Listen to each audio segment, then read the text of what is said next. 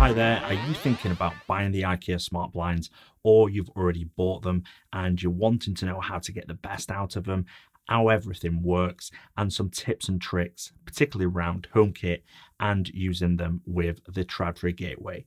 Then continue to watch this video to find out more.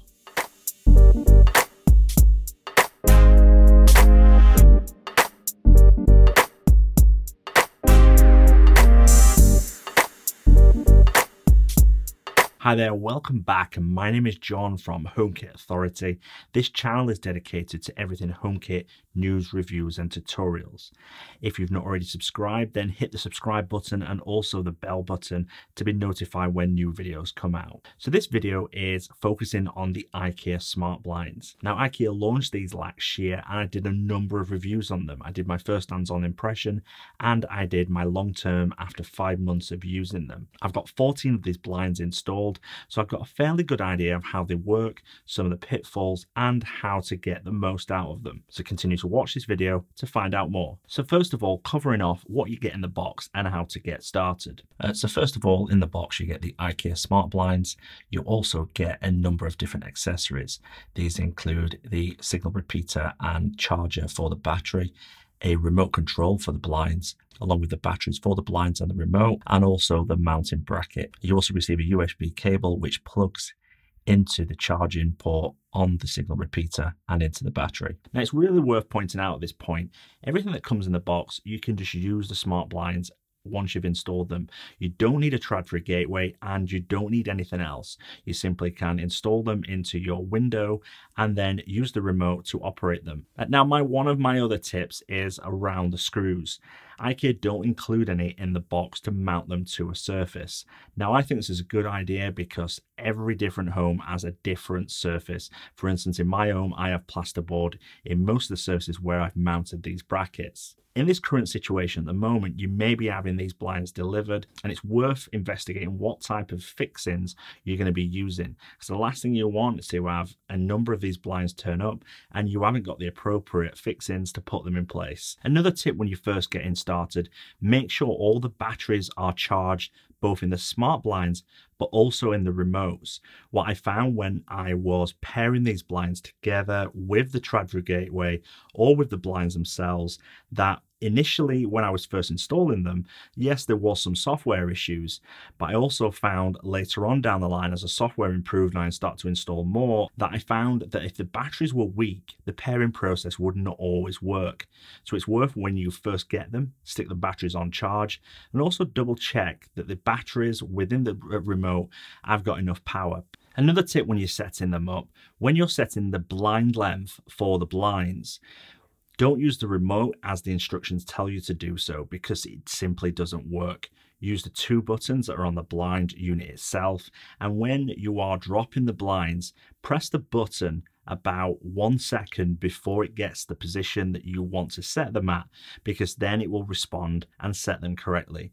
This will certainly save a lot of time and frustration when setting up the blind length. Now, the next tip, if you're installing more than 1 blind in your home, as I've done in a couple of my windows, you can pair the blinds to the same remote. So for instance, if you've got 2 blinds in 1 window, you can simply operate them with 1 remote. So you do this by resetting the blind that's not already paired to the remote. You do this by holding the 2 buttons down until you get a flashing light on the blind unit, and then you simply pair the existing blind to the remote. And then both blinds will operate in sync and you'll be able to use them off 1 remote. It's also worth pointing out, if you're using more than 1 blind, you don't need to plug in all the signal repeaters. As you'll find in the box, you'll get a signal repeater per blind. This does not mean, say for instance, you've got 10 blinds, you need 10 signal repeaters plugged in. I found that I've just been able to install 1 downstairs and 1 upstairs and everything's been fine. It's also worth pointing out that if you're having 1 upstairs and 1 downstairs, that you pair all the upstairs blinds to the 1 upstairs and pair all the downstairs ones to the downstairs blinds. Okay, so if you don't plan on using HomeKit or the Ikea Home Smart app, then you can use these blinds based on all those tips without purchasing any additional equipment. You simply use the remotes to operate the blinds, whether it's multiple blinds or one single blind, and everything's good to go. Now what we're going to do now is step into if you're going to be using the Trad-free gateway and also HomeKit. So first of all, starting with the Ikea Trad-free gateway and the reasons why you would need it. So by purchasing a Trad-free gateway, you can use it with the Ikea Home Smart app, which means you can control the blinds within the Ikea's app. It means that you can operate these blinds from your sofa or from anywhere within your home, and you also can use all the timers.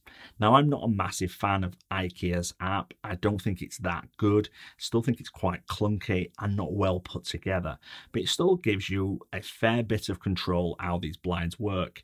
Another reason why you want the Trad-free gateway is so you can update the firmware, and this is really important to keep your blinds up to date and operating at optimal levels, which is something I would recommend. Another reason is you can also use them with the smart plugs and smart bulbs that IKEA also sell in their stores and online. But the real big benefit of using the Trad-free gateway is using HomeKit and the other smart home platforms.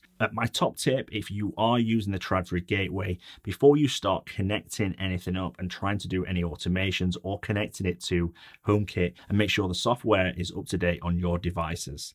Once that's all done, then everything should be good to go and you're ready to pair with HomeKit. So now looking at HomeKit with the Ikea Smart Blinds.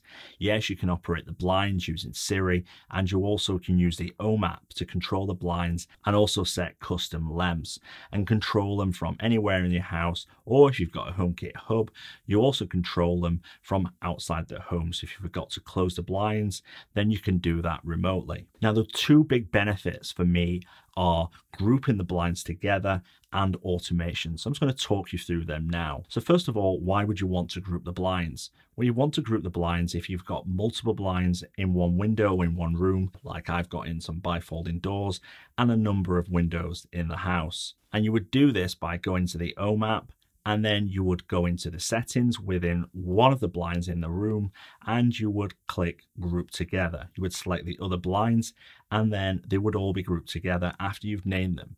This means you could control the blinds all in one go using the Home app, Siri, or automations. If you do want to control individual blinds, you can still do that, again by going into settings and using the individual control to control individual blinds. Now, the real big benefit for me of using HomeKit with the Ikea Smart Blinds is automations and scenes. So for instance, I've got them including my good night scene and also morning scene. So at night time, at a certain point, the blinds will all close in the house. Now, setting up automations is really simple. All you do is go to the automations tab within the Home app and then follow the instructions. You add an automation, and if you want to add an automation based on time, you simply click this setting.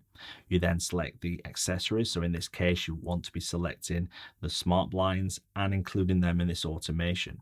Once it's all set up, then everything's good to go and it'll just work in the background. So if you've set the automations up like I have for the open in the morning and close in the evening, then they will automatically just do that, and it just simply works. This is useful, so you don't have to really think about interacting with the blinds. You can put everything on automation and they simply just work in the background. And that's one of the biggest selling points of using HomeKit with these blinds. You also can use them in scenes. So say for instance, you've got them in a room that you've got a movie room set up in, you can tell Siri to activate movie night. And if you set it up this way, the blinds would close, certain lights would come on, and it would set the scene in that room. So using scenes and automations really adds value to these blinds. So my final tip is really about patience. These blinds are not perfect, and if you follow some of these tips, then you will get there with them. Over time, I believe IKEA will fix some of the issues that still exist with them, but once I've got them all set up and working as they should do, they've been a real asset to my smart home, and to be honest, it's probably one of the best purchases of 2019 that I made. So guys, thank you for watching this video. Hopefully it's been informative, hopefully it's been useful, and if it has, give me a thumbs up. Also, don't forget to check out the rest of the channel. There's other videos that are on HomeKit, particularly these reviews on the Ikea Smart Blinds. Also, if you've got a question or comment, I'll leave it in the comment section below. And don't forget to subscribe, as it'd be greatly appreciated. Thank you very much. I'll speak to you soon.